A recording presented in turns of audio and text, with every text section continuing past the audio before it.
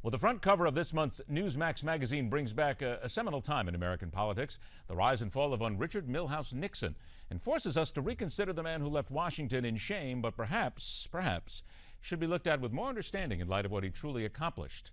There's always two sides to a political story. Welcome to MidPoint, the president and CEO of Shirley and Banister Public Affairs, and the author of this cover piece, Craig Shirley, joins us today. Craig, thanks so much for being with us.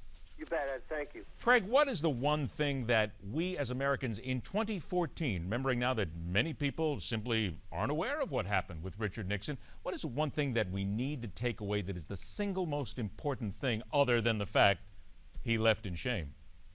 Well, I think that he obviously was, in his 5 years in Washington, he was very much beleaguered. You had coming at the tail end of the 60s, and the 60s have been pretty much of a mess for the United States between the assassinations of President Kennedy and Robert Kennedy and Martin Luther King and Vietnam, and with our reduced prestige in the world, and LBJ leaving the White House ignominiously, is that he came at a very troubled time. And of course, there was unrest on the campuses, and he came in and had no political allies in Congress. He was the first president since Zachary Taylor to come into the presidency, and not have at least one branch of Congress that was controlled by his own party. So it very much was a bunker mentality that took over.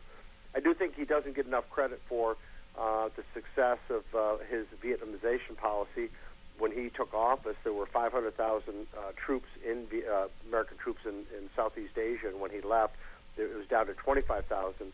And his policy of Vietnamization, of handing over control authority to Saigon and the South Vietnamese government, was working until the Democratic Congress pulled the plug on it in 1975. I had a friend of mine who lived through the Nixon administration and said to me, Nixon was just another politician. That's all he was. My response was, but wait a minute, he had to resign from office, he was caught cheating, and he said, wait a minute, Ed, stop. He was just another politician caught up in the late 60s and the early 70s. It seems as if we're soft-pedaling it right here, but is that a fair way to put it?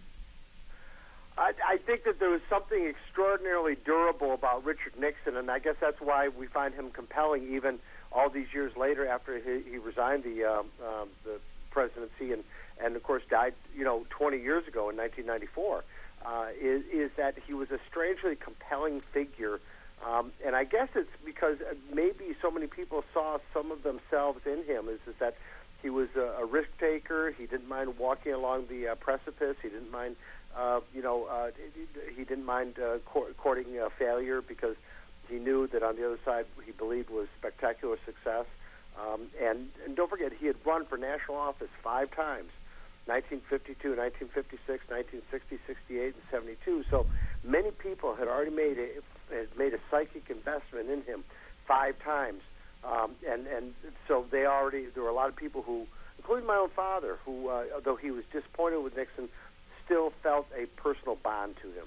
I would say that to this day there are still a lot of people who do feel a bond to Richard Nixon and what he brought to the country. An absolutely amazing article. It really opens up a lot of doors. Craig, thank you so much for joining us, and thanks for sharing the memories and also the news and the information. Thank you very much. All right, reminder once again that Craig Shirley wrote the article. It is the cover of this month's Newsmax Magazine, and fair to say there are a lot of people who still don't know a lot of the stories about Richard Nixon, and this will be a good chance for you to get to know. Also visit Newsmax.com for more.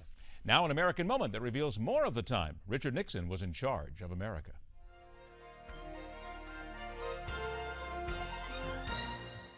On October 6, 1973, while the nation of Israel observed Yom Kippur, the holiest day of the year for Jews, the combined military forces of Egypt and Syria launched a simultaneous and surprise attack on Israel's southern and northern borders.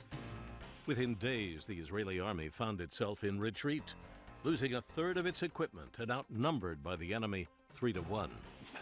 He could not believe. He said, we cannot stop them.